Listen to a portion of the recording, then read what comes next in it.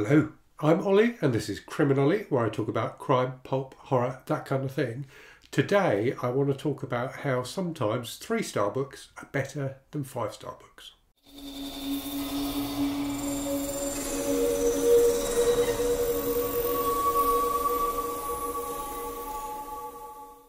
So that statement, a 3-star book can sometimes be better than a 5-star book, well, it's a statement that sounds like nonsense, doesn't it, when you first hear it? But certainly for me, when I started thinking about it a bit, it started to make some kind of sense.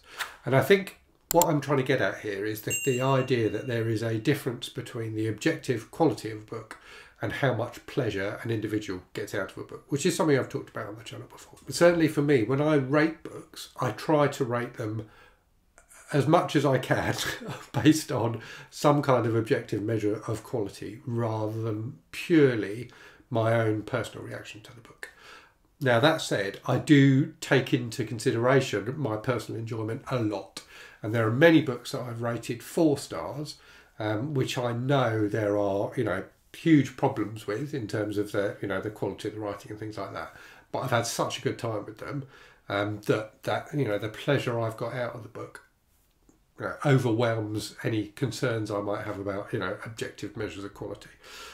It would be very rare for me to rate a book 5 stars that I thought was in some way not a great book. Now having said that, I can think of at least one book that I did give 5 stars to, which is Slugs by Shaun Hudson. So as the title would suggest, that is a book about killer slugs. It's about a small a town plagued by killer slugs. And in many ways, it's a terrible book. It's not a book that's ever going to win, the Booker Prize or the Nobel Prize for Literature or anything like that. It's a cheap and nasty horror novel. But it is such a good example of that kind of fiction, that kind of cheap exploitative fiction.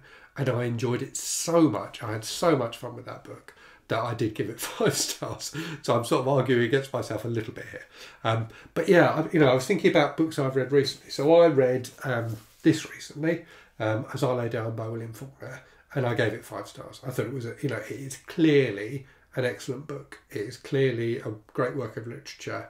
And whilst I wouldn't necessarily call it a fun book, I enjoyed the experience of reading it. I was looking at my shelves to find another example of a 5-star book that was a bit different. So I plucked out this one. We Need to Talk About Kevin by Lionel Shriver. So this is a great book. Obviously a much more modern book than the Faulkner one. Considered, I think, to be a certainly very solid, if not great work of modern literature. I think it's a fantastic book about violence and about grief and about parenting. A really, really excellent book, but a very difficult book to read. There's some really horrible shit in this book. And therefore, again, it's not a fun book. It's not a book you're going to have a load of fun with. Now, in terms of 3-star books, I've got 2 here, which I haven't actually read yet. They're on my TBR for this month. But based on my experience with these series, I suspect that they will both be 3-star books.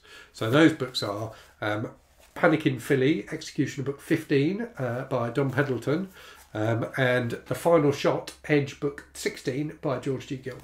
So these are both series that I'm working through. I'm reading them in order. So clearly I've read a number of both of them, over a dozen of each of them, and they're books that I really enjoy. I get a lot of fun from, but they are in no way great books. They're not even necessarily great examples of the type of book they are, but there's something about them that really appeals to me.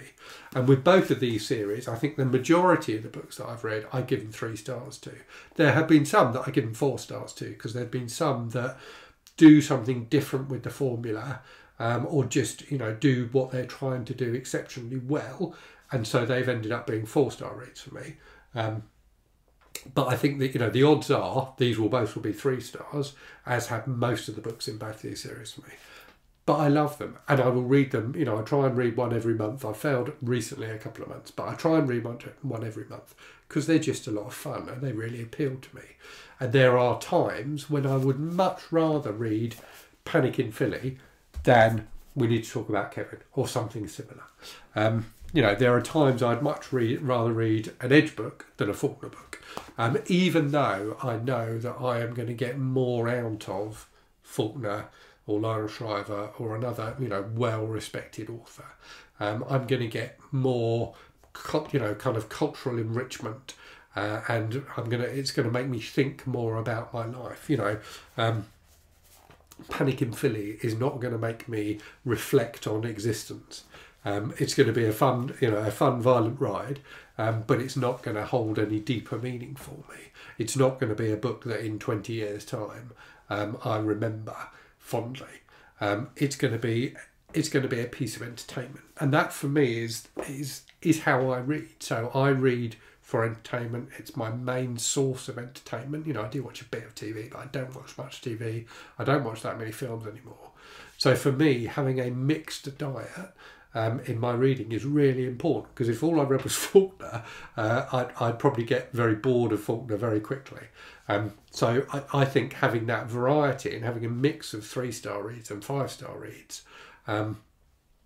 is a really good thing. And to come back to comments I've made before about DNFing, the first time I tried to read this, the Faulkner book, I DNF'd it. I can think of another book that I ended up giving 5 stars to, The Secret History by Donna Tartt, which I DNF'd twice before finally reading it. And that comes back to the point I've made before, that sometimes it's just not the right time for you in a book. And it doesn't mean it's a bad book, it just means it's not the right time. And, you know, often those times when I struggle with a weightier book, are times when I then turn to Mac Bolan, and, you know, I have a bit of fun for a few hours reading about the executioner, you know, travelling to another city in America and killing lots of hoodlums. And then, you know, maybe in a week's time, I go back to the more difficult book. And that time my mind is in the right place and I really enjoy it. So that's kind of the point of this video, I think, is that reading is a very subjective thing. And the same reader can have very different reactions to a particular book depending on the mood they're in when they read it. So whilst, you know, for me, something like Panic in Philly will probably always be a 3-star book, and something like As I Lay Dying will always be a 5-star book because I recognise the inherent quality in it, at times a 3-star book is much better for me. It's a much better pick for me to read than a 5-star book. And that's why I think it's really important that we don't judge each other about what we're reading. I haven't had a huge number of judgy comments on my Garb August videos, but I have had some. And I know that Michael K. Vaughan mentioned in a recent video of his that he, you know, quite often gets judgy comments from people about his reading choices.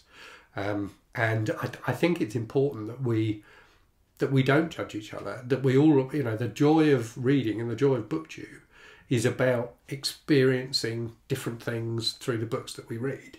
And that's why, you know, both Faulkner and Mac Bolan sit very comfortably on my shelves, because they give me a bit of breadth. They give me something. They each give me something different.